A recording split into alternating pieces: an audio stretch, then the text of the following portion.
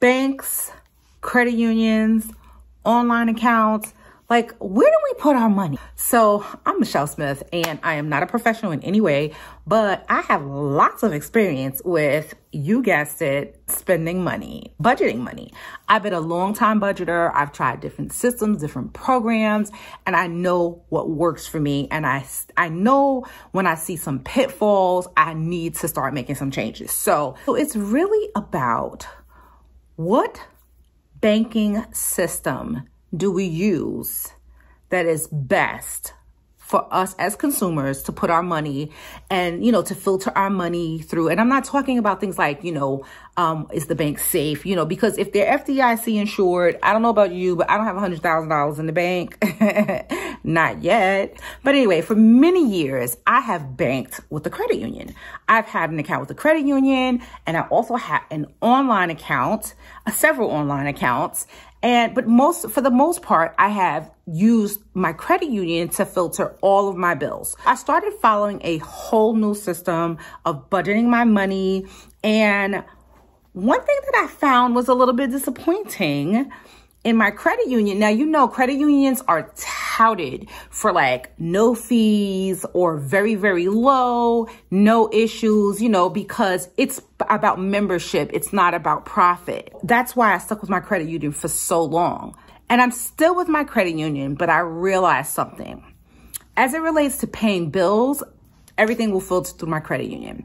As it relates to my variable expenses, where sometimes I just get confused, not really confused, but I just dropped the ball a couple of times on transferring money to where I was using my spending account. So I say all of that to say that I have since discontinued using a credit union for my variable expenses, and I transferred all of my variable expenses over to Ally Bank online. And here's why. One, when they say no fees, they mean no fees. You could overdraft your account. Not saying I'm going to do that, but I have done it by accident when I actually had the money when I was in a credit union, but it was in another one of my credit union accounts and I didn't transfer it fast enough. Bam, $15 fee. Guess what? It happened again.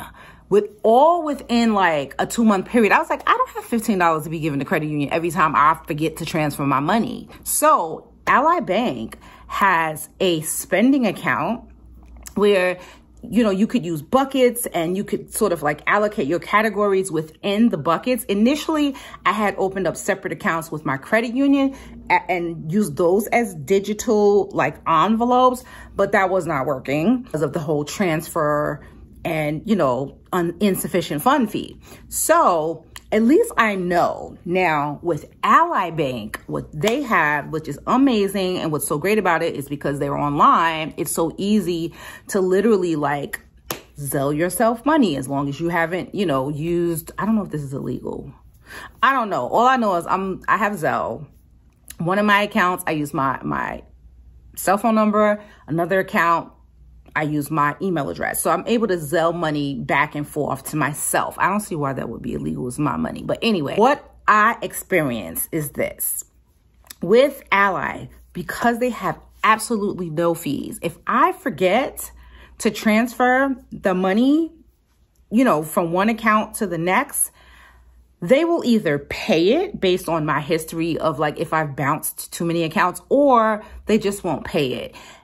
But there's no fees. There's no insufficient fund fees. And that is like the best thing that any of us can have right now. I'm not saying that you should be bouncing, checks or having insufficient funds, but accidents happen, mistakes happen. Like me, I had plenty of money and it just really grated my nerves that I just simply didn't transfer it to the account that I was paying off something. Like I had an account for my Amazon Subscribe and Save variable expenses. When I first started this new whole budgeting system, which I've still yet to share, I created that account for those expenses.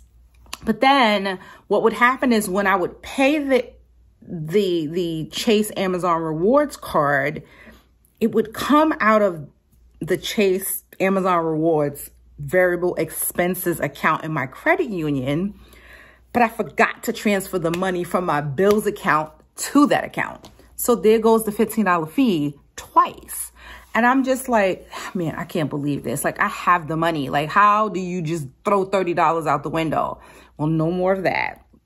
I'm using Ally, and I find that I'm also a little bit more in touch with it, because even if I pay the Chase from, you know, when I pay off my variable expenses that I've used on my Chase Amazon Rewards card, even if I pay them off, I'm going to use my bills account anyway, and then I can Zelle myself the money from my Ally online account to my credit union account and just pay that off. There's always money in my bills account, so there's no issue with that. But once I get everything up and running, I'm just going to have the money come right out of my Ally account, and then I don't have to worry about any overcharges or insufficient fund fees. I just wanted to share that with you in case you are having any issues with insufficient funds. Not even that you have insufficient funds, but maybe you just forget to put the money in and then you get hit with a fee and it's like, God darn it. So anyway, I just wanted to share that. Check out Ally Bank. I'm pretty sure you heard of them. If you haven't, I'm gonna leave a link to them down in the description box below, because they are literally the best thing since sliced bread. Maybe. Hey, thanks so much for watching. This was a really, really quick one, but I wanted to share this because, you know, we have to stick together when it comes to saving money. It is us, the consumers, against the big banks.